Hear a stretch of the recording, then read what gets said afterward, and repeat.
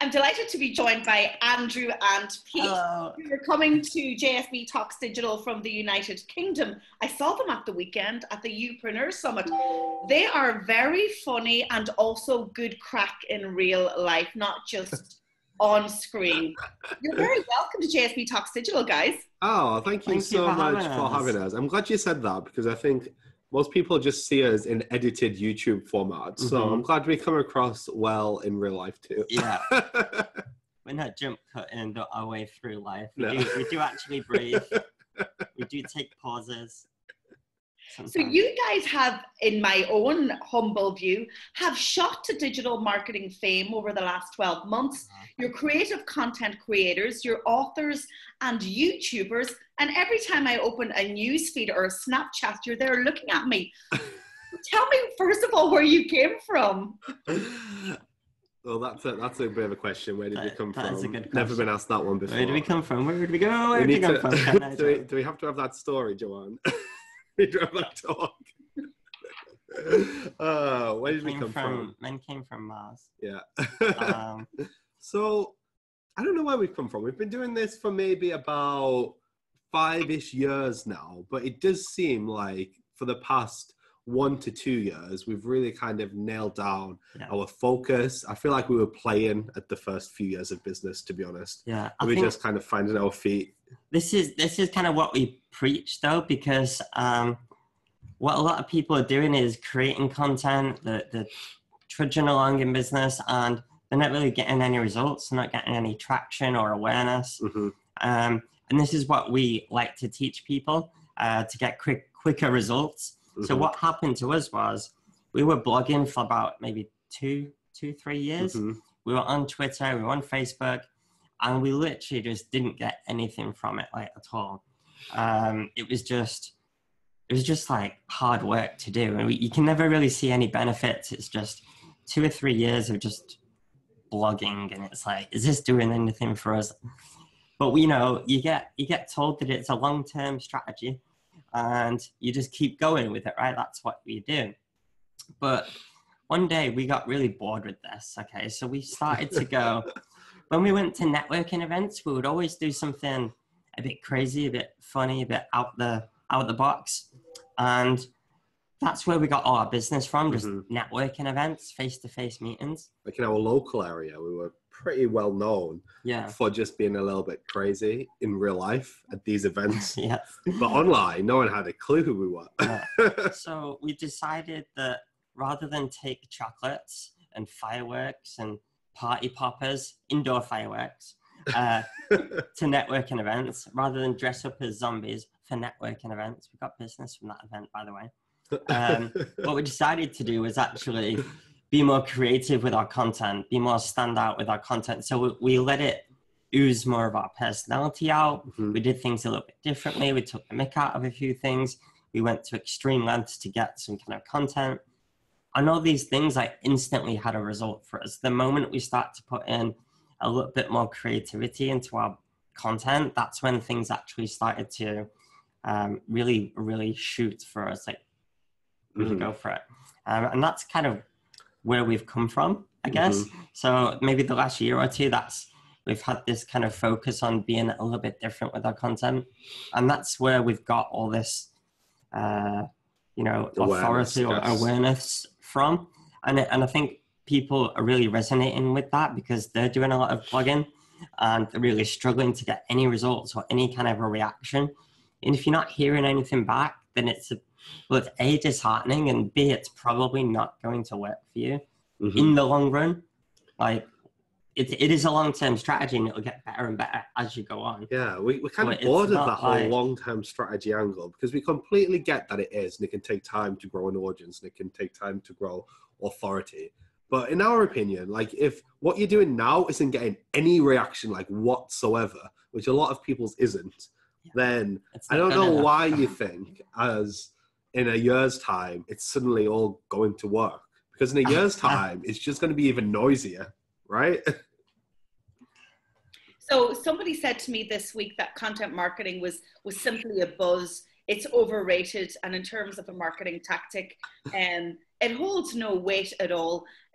Having us just come back from a content marketing summit over 2 days in London, and about scaling the brand of us, or the brand of you. And content marketing was at the heart of it. What are your own views on that statement? That's crazy. It sounds like someone's really annoyed that they're not getting results from content marketing, and they need like your help or our help. It's interesting, right? Because at that event, they had up a slide at one point, and the slide said, content marketing, what was it? I can't remember exactly what it said, but it said something like content marketing is the only viable option these days. And we kind of agree, I would say, especially if you're looking for longevity with your marketing. And I think it can be thrown around a lot as a buzzword, content marketing. But if you're looking to grow your business online, our view is the internet is made up from content. Right? If you're looking to get found online, whatever you're going to be doing to get found online, you're going to have to create some kind of content. So if you don't have a marketing strategy around that content you're creating, then nothing's going to happen. Right? So it's like, I don't know how anyone can say content marketing isn't a thing or content marketing isn't here to stay. If you believe the internet is here to stay, then you should really be thinking that content marketing's here to stay too. I think unless we're going to revert 15 years. I know. I think the only difference is the fact that it's becoming so crowded that it's not working for a lot of people who are doing average things. Yeah. Average things are going to get filtered out. It's only the really good stuff that's getting seen. And it's constantly evolving. So there's a lot of new like trends coming about, and there's, influencer marketing and advocacy marketing and things like this that are becoming more apparent as well. So content marketing, writing a blog for yourself might not be working, as well as it used to. There's still room for it, but there's other forms of content marketing too that are really like setting a light right now. It's very much an umbrella term, isn't it? It is. Content marketing. It's not like, maybe it's thinking if writing a blog is content marketing, then maybe having a blog on your website isn't going to work anymore. Now, I want to talk about the duo that is Andrew and Pete, and remind me of like, a boy band, but in digital marketing. And it's very fitting that we met in real life at the Youpreneur Summer, because that was about scaling the brand of you. And I remember being on the Irish Apprentice a number of years ago, and I got fired. Well, I came third, but I got fired because Bill Cullen, who is the Irish Alan Sugar, or who was then, said, "You're great, Joanne. Like, I think you're great. And if it was a job, I'd definitely hire you, but it's not. It's an investment in your business, and you are your business, and you're not scalable." And I'm like, well, actually, guess what? Now I am. But personality and individuality is something that rocks the internet, and you guys are a case in point.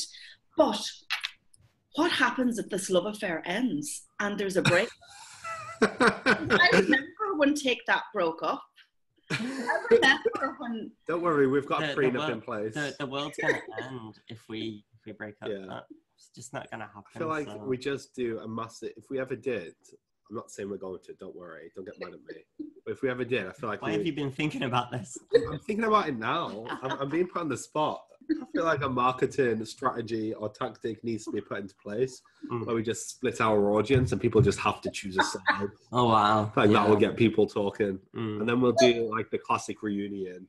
Yeah. And the classic like black and white interview styles. It can be to chart our rise to fame, our fall from grace, and then our eventual coming back together. Well, funny about splitting the audiences, you've also put it up to Daniel and Lloyd Knowlton to get audiences to choose who's their favourite. So what's the idea behind this crazy marketing strategy? 63% have chosen us over them, so... Yeah. That other 38% though, that does sting a little bit, to be honest. Yeah, it was our audience that picked. Yeah. Some people just did it out of spite. So tell me about go on. We're going to be doing a kind of series of challenges with them. So they've sent us a challenge that we have to perform, and we're going to send them one, and vice versa. And it's going to be a series of videos that it's going to attempt to give some value, but in more of a humorous way. So it's going to be quite funny. So think of like tasks that you might see on, say, Celebrity Juice or something like that. Like it's going to be a lot of fun. Marketing twist. Yeah. Have you met Dan and Lloyd? Have I what? Have you met Dan and Lloyd before? Not in real life, just online. Just online. Our relationship isn't as deep as yours, okay? Let's just no, it's not. It's really funny because we call them our frenemies, so they're great guys, but total enemies, right? Now we have like different services, so it's all good. Yeah. But it's funny because they're almost a little bit like us, like me being Dan and you being Lloyd. Like Lloyd's the really funny one. Dan's the one that spends forever on his hair.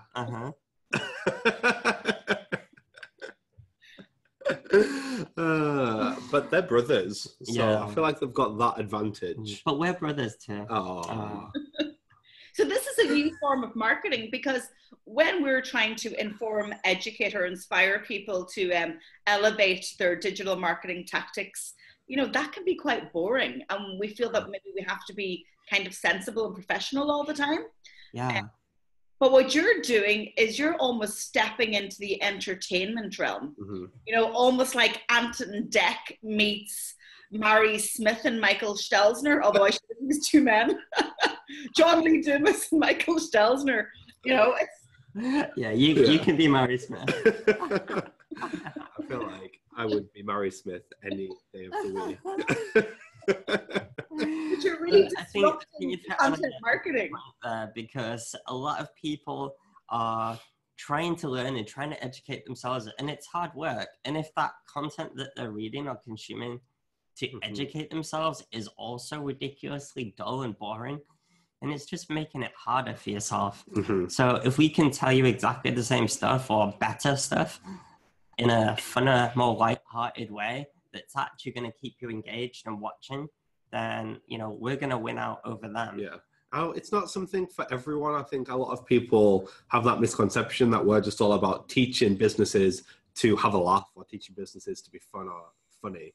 And we're not, but we're saying if you've got that asset, then use it, right? Because it is completely underused, especially in our world of marketing. There isn't that many marketers that can entertain and educate at the same time. And we're all about making our content as consumable as possible. So even if you can't be funny, just think about making it as easy as possible for people to actually learn from you, whatever that kind of looks like. I feel like a listicle blog post coming on the funniest digital marketers in the industry. I better be number one and Pete number two. Not join. No. There are cracks appearing already. You started them. I know. I'm trying to get an exclusive, man. I'm trying to get an exclusive. Whose team would you be on, Joanne? What? Whose team would you be on? Ooh, as in Team JSB or Team Lloyd and... No, as Team in... Andrew or Team Pete? Oh, you two. Well, I couldn't possibly choose. It's your interview, right? We shouldn't be asking the question. I'll give you a free pizza if you choose Pete. And you know what I like with my pizza? Wine. Wine. You're my favorite.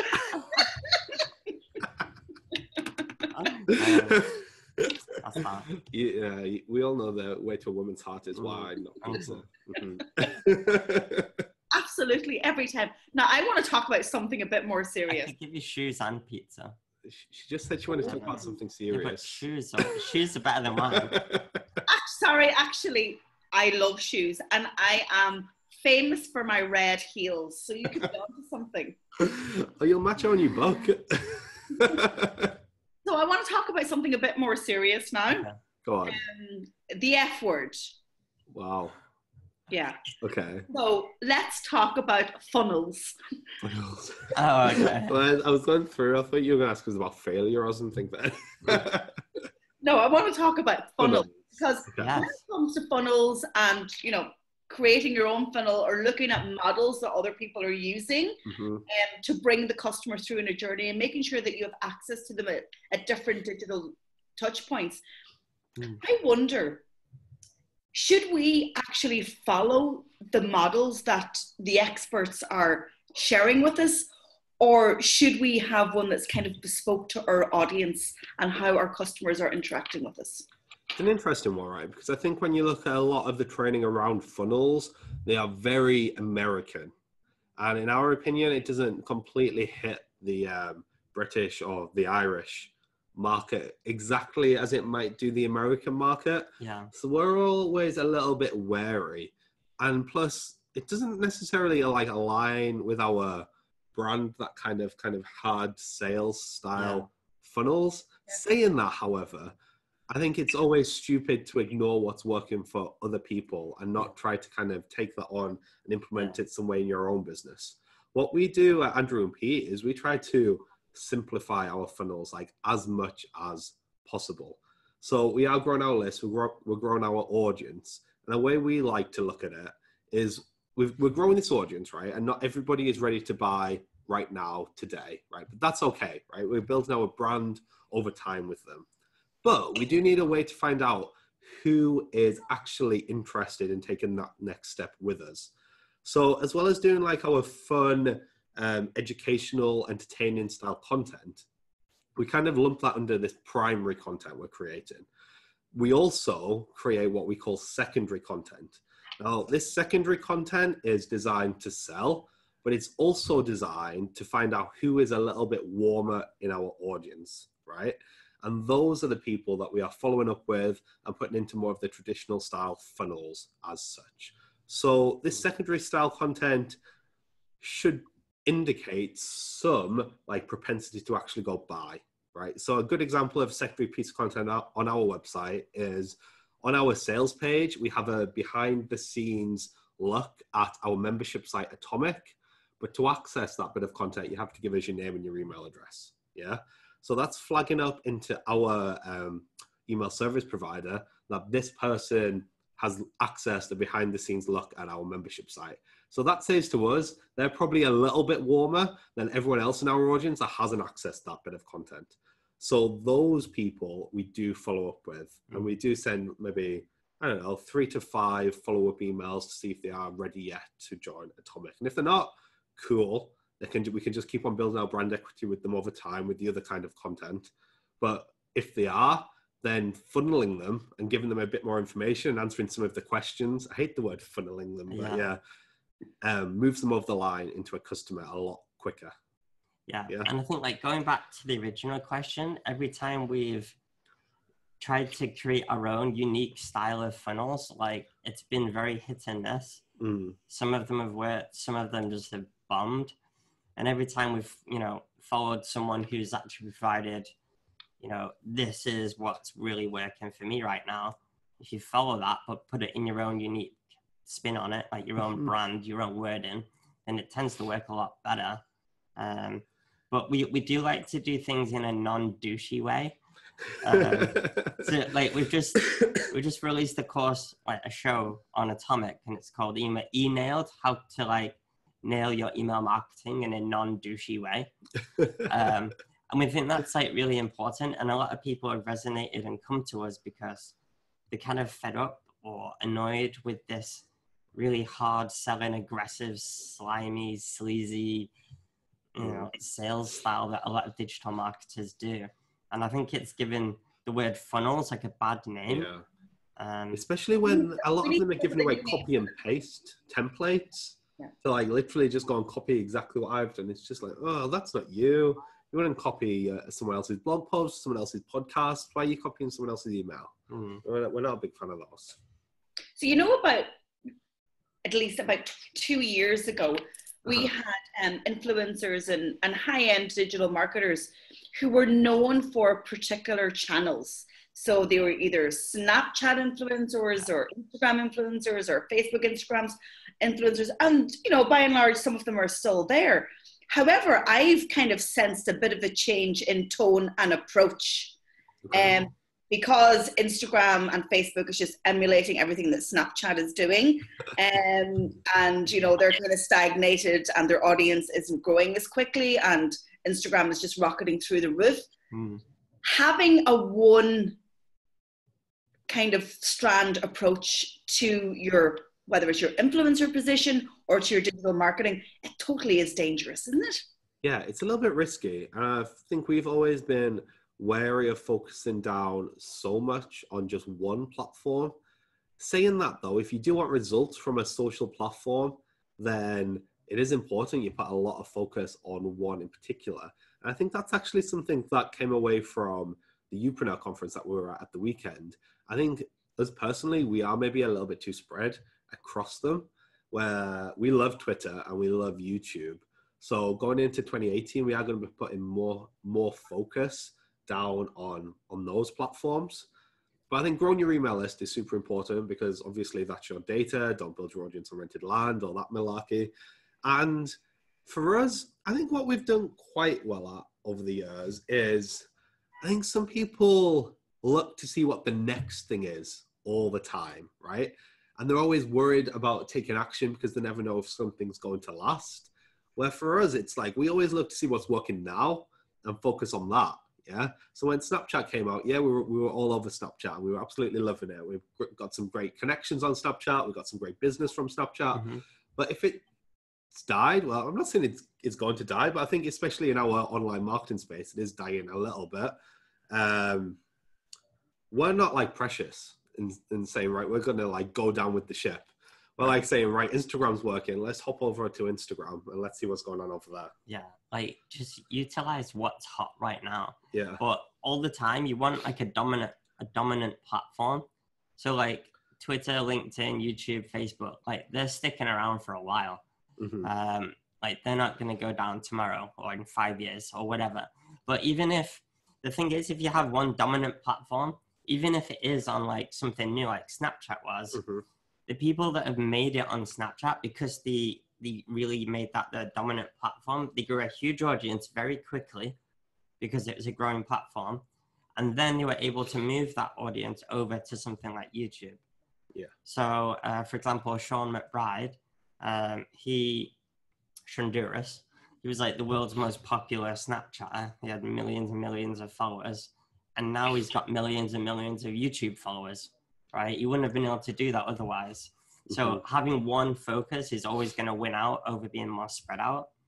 But at the same time, you know, you might want a secondary platform just to kind of cross promote your main platform and find new people and just utilizing what's hot. So, yeah. Yeah. So you had a little prop at the beginning of this interview, and obviously for the podcast listeners, they will not be able to see your book.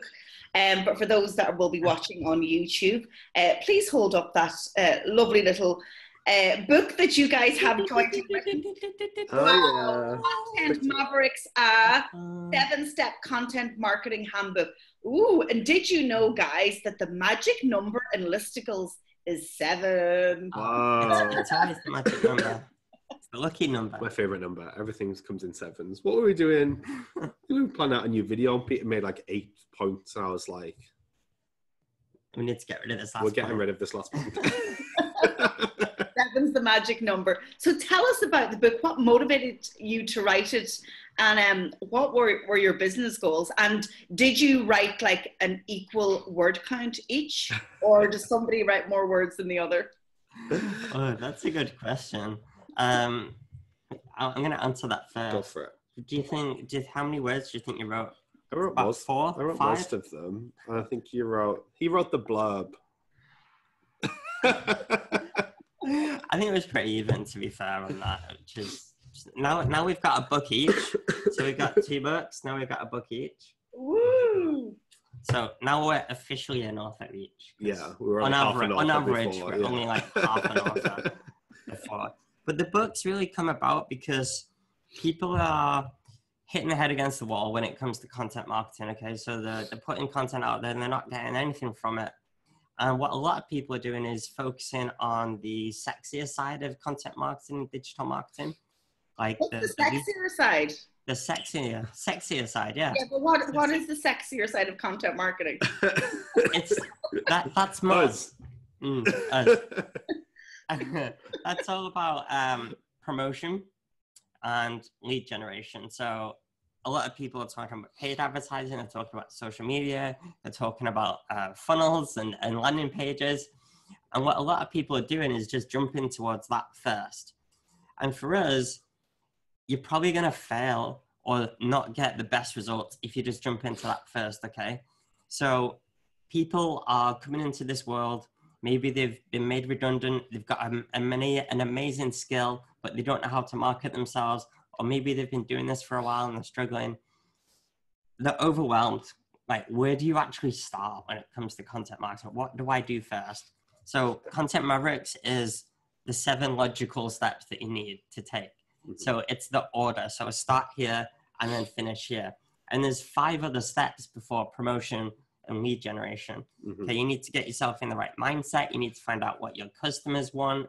You need to find out what your brand is and how you can get that across. You need to be creating content that is unique. You need to be more organized. You need to actually be able to create content rather than just going for what you think's easiest for you.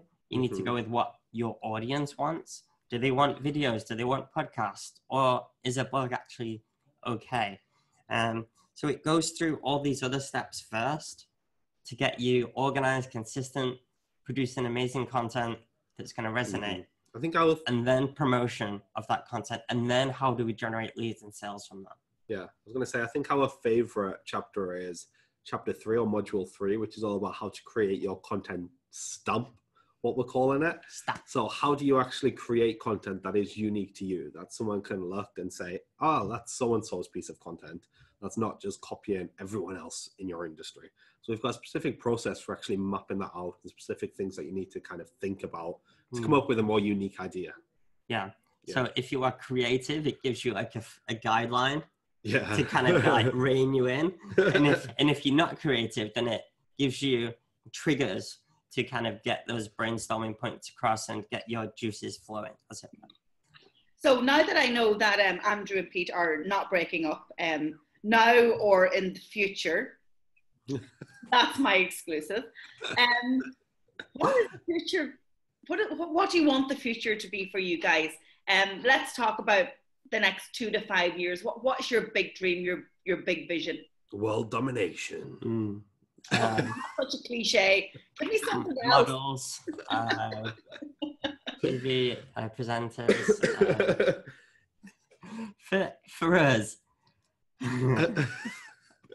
For us, we really want to grow our community, our membership site, Atomic.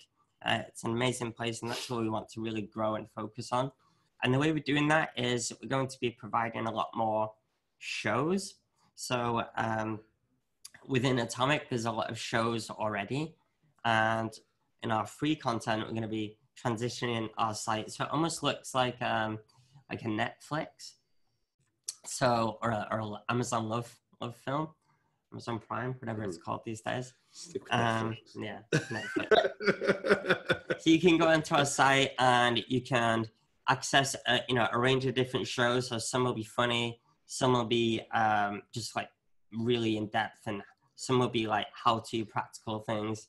Some will be challenges with Dan and Lloyd. And also there'll be the paid for stuff, which to get access to, you'll need to join Atomic. Yes. So I think it's going to be a really cool turning point for us. And we're always looking to step things up. What we're always about. I think like the standards people are expecting of online content are just going up and up and up and up and up. So we just want to keep up with that. And I don't know if there is any TV producers out there looking for an up and coming duo, then I think we'd like to give that a shot at some point. Well, you know what? we talk about TV, and the social networks are actually looking to partner with content creators who can create the traditional TV show, but online, that gives that Netflix feel that we can choose based on interest and when and where it suits us. So I think you could be onto something. I really do. Not that you need my kind of permission or What do you believe in us, Joanne? Yeah. We can do anything. We're taking that one. Don't knock JSB's belief, really. It's definitely worth something. But I really enjoy your content. I really enjoy how you approach it, and 100% agree. I mean, you know, I love selling in the real world through having a conversation with somebody, but when it comes to online and that aggressive sales, you know, it gives me an itchy skin. I really don't like it. And I think more and more people are finding that as well. And being true to yourselves and your own personality, that's pretty cool. I've really loved you guys coming on JSB Talks Digital. We've had so much fun. Thank you for having us. And, you know, when you get your own online TV show, I'd love to sit on the couch with you, not behind the screen, but I'll come on. How's that? That would be awesome. We're signing up guest one before we've even been commissioned. So there we go. It's a package deal now. Yeah. Absolutely. So Content Mavericks is the book. Atomic is the membership site. AndrewandPete.com is the website. Yeah, AndrewandPete.com has the links to everything. So hopefully you'll be able to find stuff on there. And of course, they're also on they have a podcast, and they're also on iTunes, on Stitcher for Android. These guys are everywhere. So go check them out if you haven't already. Andrew and Pete, such a pleasure. Loved meeting you in real life. You are equally fun there as you are on the internet screen. Have a good day. Thank you very much, Joanne. Thanks for listening, guys. Cheers, everybody.